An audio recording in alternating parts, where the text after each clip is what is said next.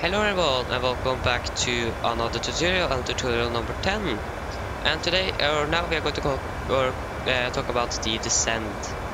So, first thing you should do before you descend is to calculate the performance landing en route here. Calculate your runway. So, first you go to select the runway, go to land to the left, and the conditions is dry. The landing weights, to get the landing weights, you can go to the progress page here.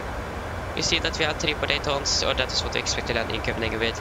And we have 4.5 tons.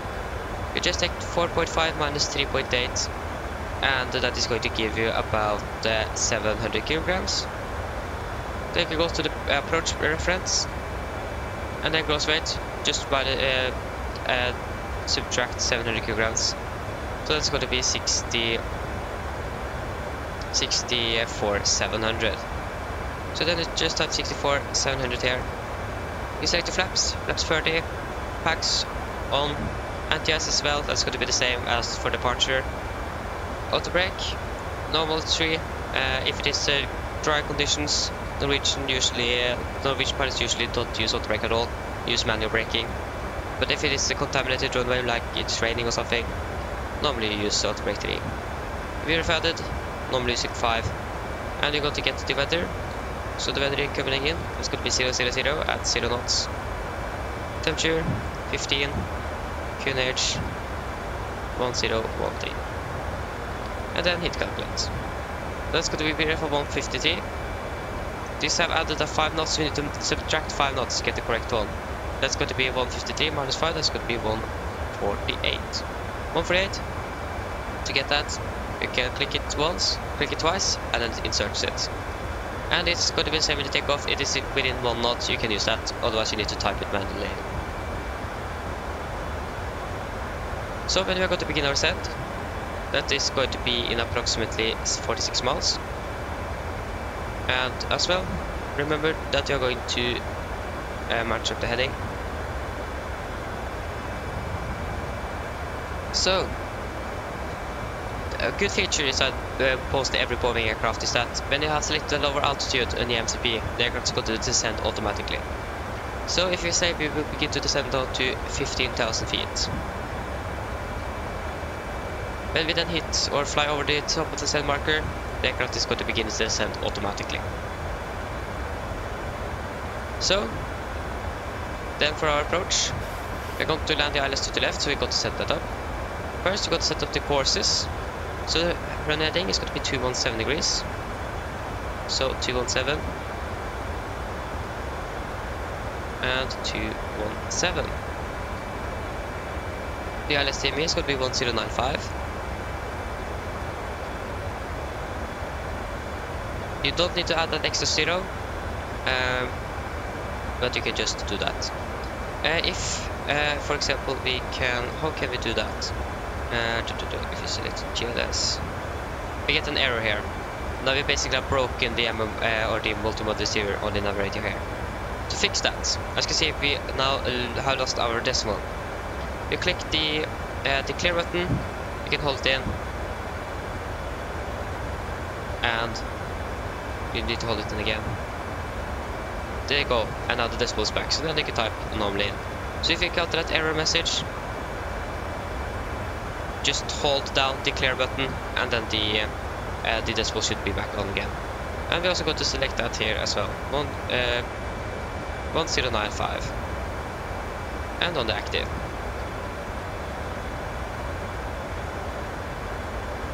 For our minimums, the 737 is a category Charlie aircraft, and that is not active here. But if you have different options, that's it, A, and then the minimums, and then so on, we're going to use the category Charlie or C. If you have a minimum descent altitude like this, we're going to add another 40 feet. The minimum descent altitude, that means you're not going to descend below that altitude. So approximately 40 feet extra. That's going to, if you need to go around, then you're going to dip under a little bit before you're able to climb out. So under another 40 feet, and then that should be good. But if you have a decision height, like it says here, DA and the H, you can just add whatever it is. So the the figure numbers, they are in the baro or barometric altitude, and in the parentheses here, it is above ground level. So we're going to use ground level is just used for automatic landings or category 2 and 3 ILSs. This is a normal ILS, so we could just going to use 208 baro. So then we need to select 208.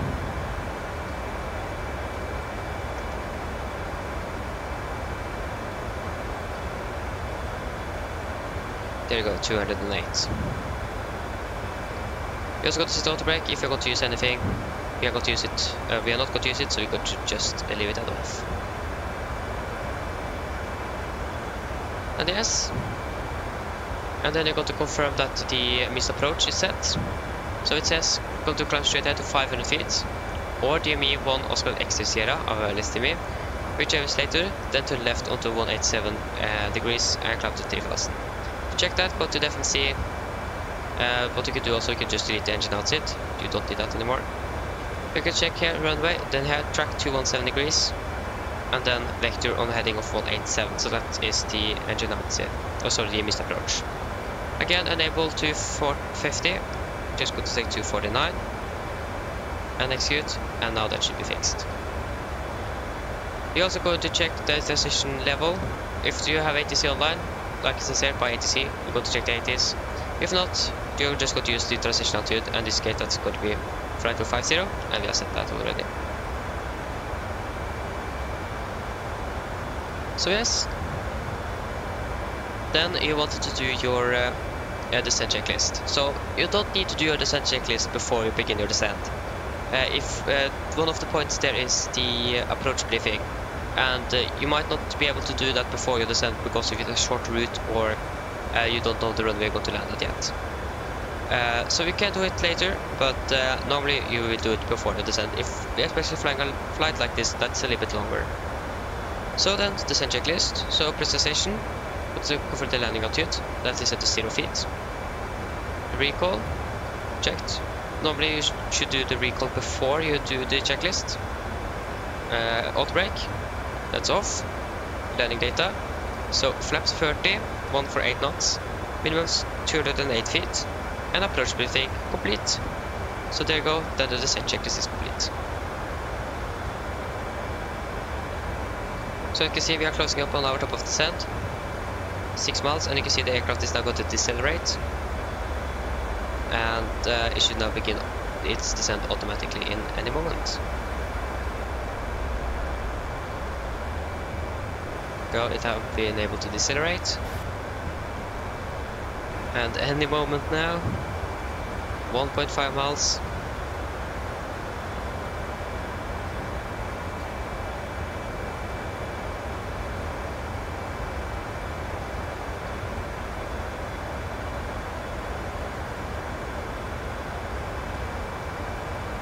And there you go, the aircraft is descending automatically. So what we will do now, we will make a PA to the passengers, say something about arrival time, and so on. For arrival time, you could just say, here we're going to land 10:16, it says 9:50, that's going to be approximately around 25 minutes. So again, as we did on the climb, when passing flight level 300, we're going to change the heading selector from 10 degrees to 25.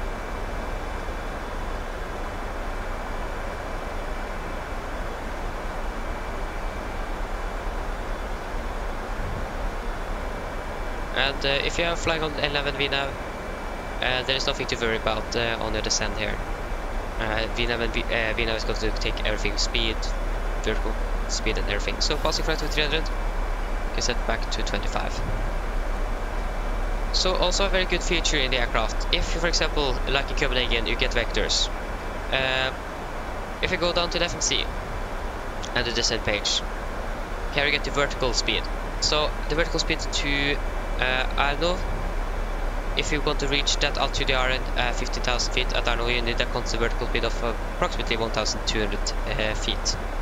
So if you say that we are passing one of the waypoints here and we get flight present heading or something, you can just select the final approach fix. That is going to be Charlie to the left here. Select that like this, or Doppler. go to descent. And here you go. You need approximately 1,400 in the vertical speed, or the vertical speed, to reach. That's going to be then 3,000 feet at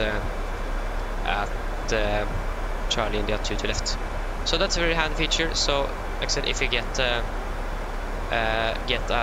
direct, or sorry, vectors, you can do that, and then you can use the vertical speed selector and select the proper vertical speed. So again, a really handy feature inside the aircraft. And then you can just monitor here 126 watts until the end, and we are and then you can see the fuel we are going to have when we land in Copenhagen.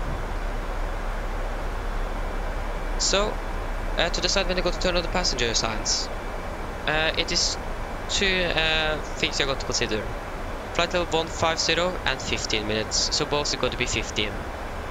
If you're passing flight level 150 before it is 15 minutes for arrival, you go to turn the seatbelts when passing flight level 150.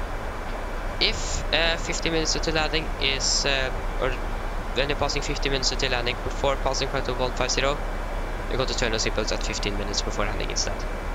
So whichever is earlier, basically. So like I said, we got to land at 16. The clock is currently 53, so that means you got to turn the seatbelts at 10:01 or 15,000 feet, whichever is earlier.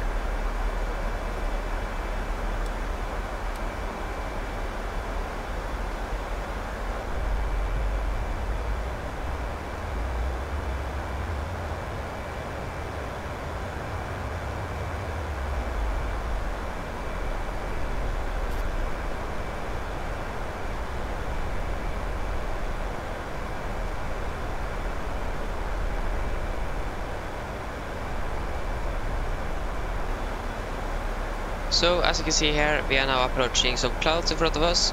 So it's going to be the same procedure: engine start switches to continuous and the engine anti-ice on.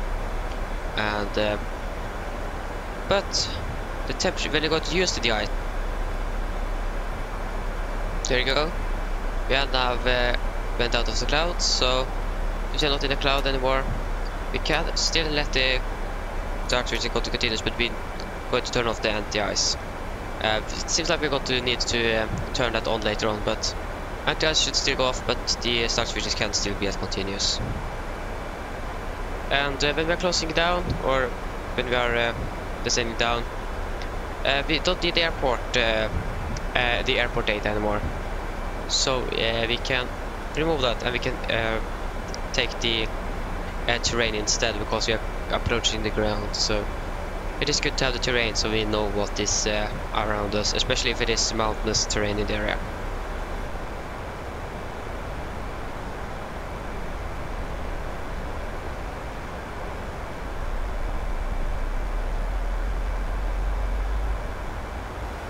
As you can see now, we are approaching the clouds again, so you can turn on the engine anti-ice.